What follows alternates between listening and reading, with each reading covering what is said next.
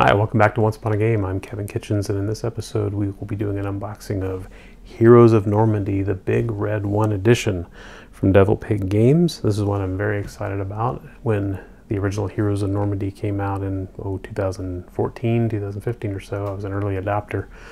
Had a ton of stuff, had everything. Came up with my own way to play it solo with the chit pool, which you can find on my Once Upon a Game website. But eventually let it go because it wasn't, there was no AI. It was just playing against yourself, and didn't really work as well that way. But it's all changed with the Big Red 1 edition.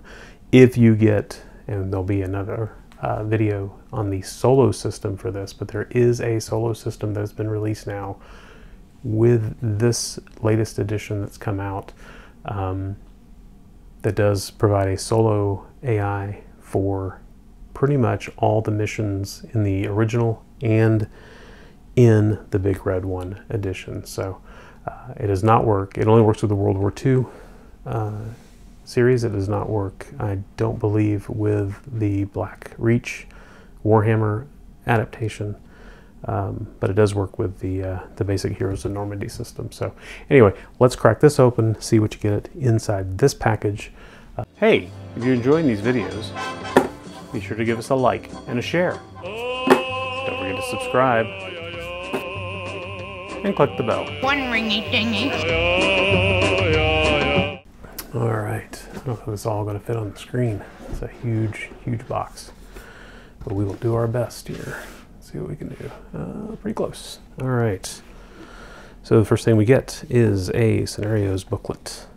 The rules have also been revised, I believe, to 2.0 in this, so they're a lot more clear. They were a little harder to read and understand in the first one. The translation from French to English wasn't as solid as I believe it is now. So that's a good thing that we have the new and improved, glossy kind of a magazine stock, as you can see. So this is the scenarios booklet, and this comes with, we have introduction, and then we have a campaign. So we have 1, 2, 3, 4, we have 6 scenarios in the campaign and a couple of introductory scenarios. So this shows out the rules for the scenarios, how to set them up, how you're gonna translate the scenario notes into the various initiative markers, turn trackers, things like that, special events that happen. Full maps. It's got a step-by-step for a scenario. Yeah, it's got a guided walkthrough to understand the rules, so that's pretty cool. Now again, remember the solo does not come with this game. This is a 2-player game, or 2 to 4 player game, I believe, but the solo is an add-on that you can get. I believe you can get it directly from the Devil Pig website. So if you're like me and you want to play the solo, in fact, see, it's even got the notes here in the rule book for how to play this in solo mode. The AI can play either side. It considers the exit squares its primary objectives. So they have notes in here for the solo. But anyway, so it's only available in Devil Pig. They do have distribution in the US, but I've not been able to find I was not able to find the solo in the US, and had to come directly from them. So shipping's going to be a little wonky there, but they do have a Kickstarter at the moment of this filming for a most recent expansion for Heroes of Normandy, Battle for Cain, I believe it is, and in that I believe you can add on the solo system and get it as as part of a Kickstarter. So, and you can even pick up this whole system in that as well. So you might look into that. Just do a Google search, or I'll provide a link in this video. So we have the different scenarios, and the scenario booklet comes in at 28 pages, so not very big. There we go. And then we've got the rule book, the new and improved rule book. And it is a lighter 34-page tome. We want to get elitist in our language. So yeah, this has got the rules, covers the units, covers how they all work, covers all the different icons that are on the units, which used to be really confusing and now is pretty easy. I like how they've adopted the faux tab structure on the side of the rule book to kind of help you find where you are and what you might want to be looking for. I believe Academy did that well with Conflict of Heroes to good effect. And so there you go. But again, it's full color, lots of pictures, not very dense. Numbered sections, so you can refer to a rule section. And an icon summary on the back. It's very nice. How to recruit, and a keyword section as well.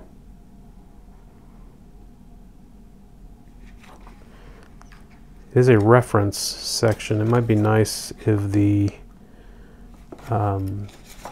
the keyword section here may be reference. I don't see where it references any rules sections to give you for more information. Like on forced move, it'd be nice if it referenced you to the rules section for forced move. But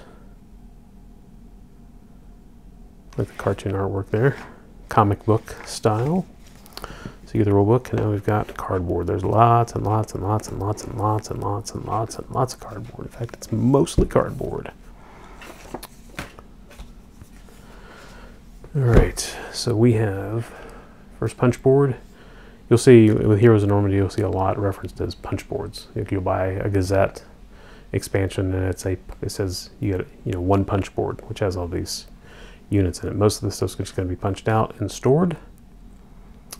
They do have storage systems available if you're into that as well. So this feels like everything's going to fall out as soon as I touch it. So Panzer Grenadier force board is here, and then you can add. You get these units that come with it, and then you can add recruit others. These just punch out, but you can place a unit in here, and that gives you that unit. But I'm not teaching how to play the game yet. But I do intend to do a playthrough of this using the new solo system, so I'm looking forward to that as soon as I learn it. They are very thick.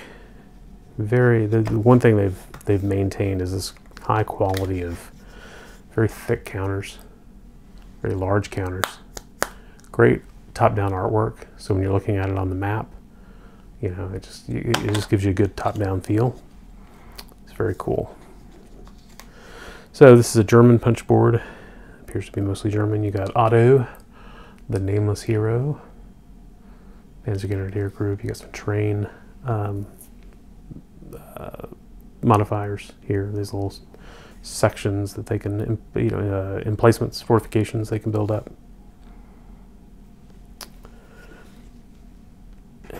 This here. Then we've got another German punch board here. Helmut, and then various vehicles, here's a machine gun team.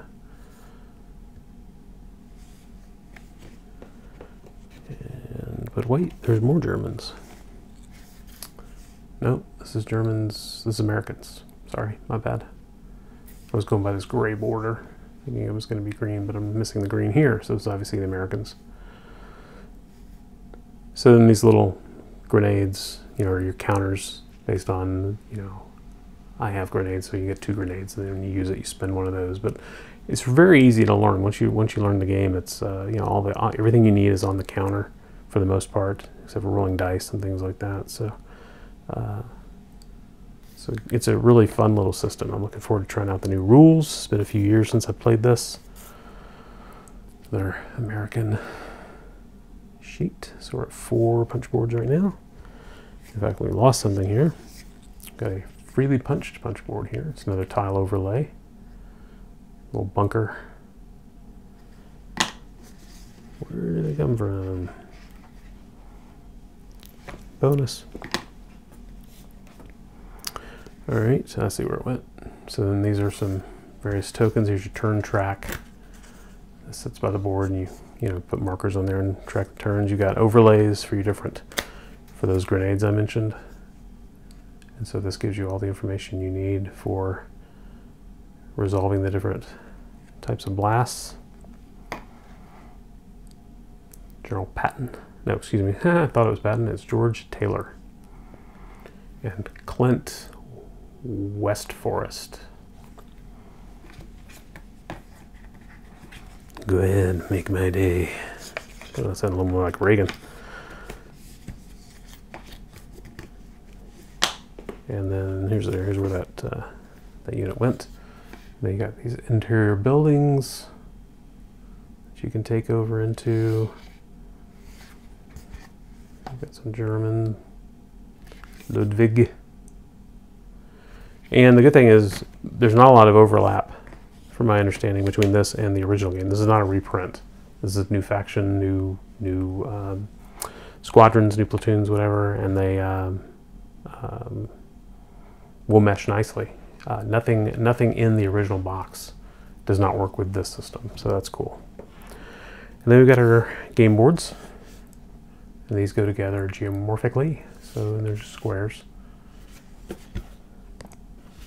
And the scenario editor will tell you how to put them together. Good thing is they're numbered, so it's easy to find. 6A, 6B, whatever you need. Yeah, 220, 221, whatever it takes.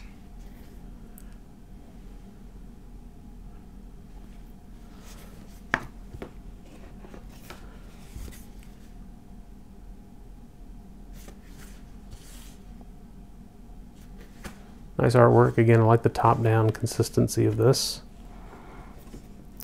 You'll have little areas on the map that have icons on them that let you know that these are blocked, or you can't get through them, or you can't see through them, or they're more difficult, so on and so forth. So that's cool. I believe there's 6 tiles that come with this.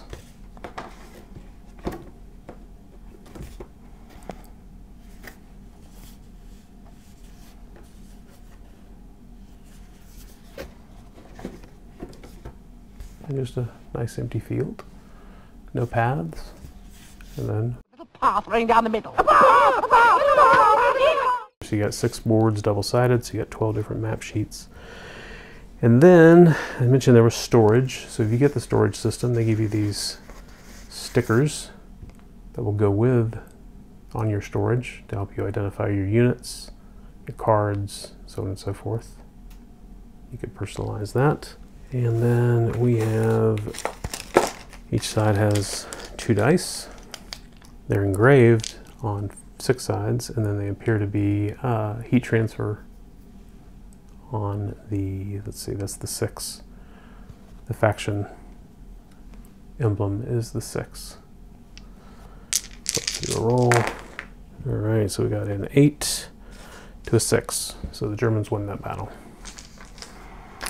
And then you get 2 bags of order tokens, and it's the core function of the game is each side places their order tokens along with some dummies and some blanks, so on and so forth, on the units that they want to potentially activate. If they want to activate for fire or move, and then when that phase is done, the rest of the units that didn't get orders will be able to move. Only they cannot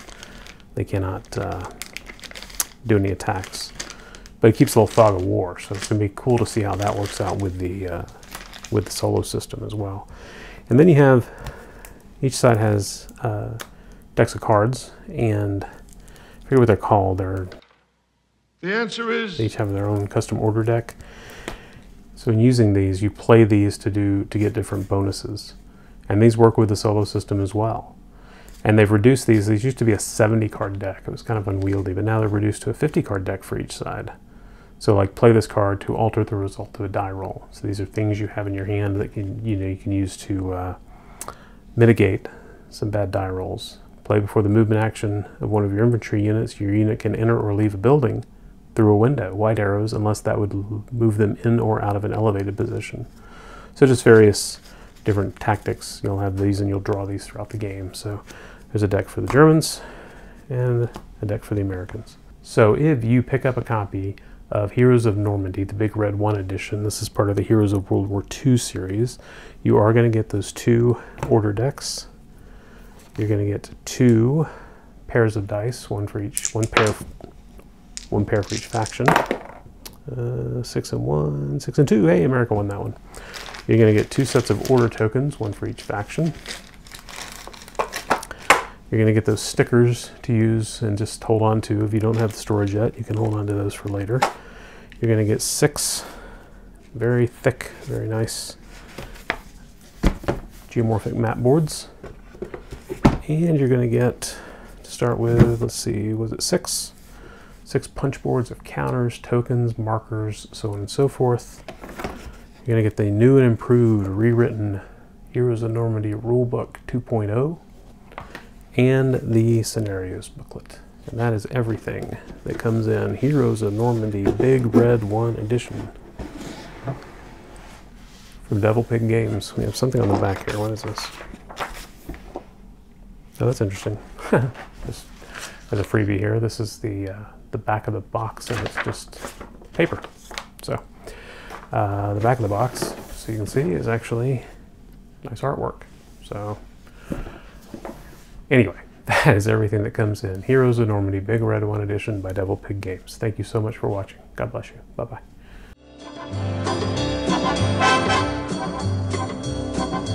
Oh!